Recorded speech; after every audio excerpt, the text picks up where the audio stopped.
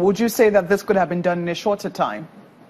It could be difficult to do it in a shorter time because the contracts that were awarded by Pine were scattered across the northeastern part of Nigeria.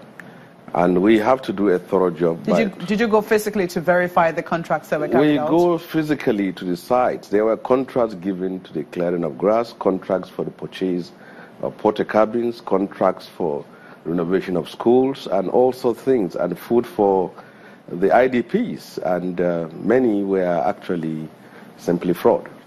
You went physically to verify every single contract that was given by the presidential initiative? There were 39 companies, and we went to the Northeast to verify contracts that were given by the 39 companies.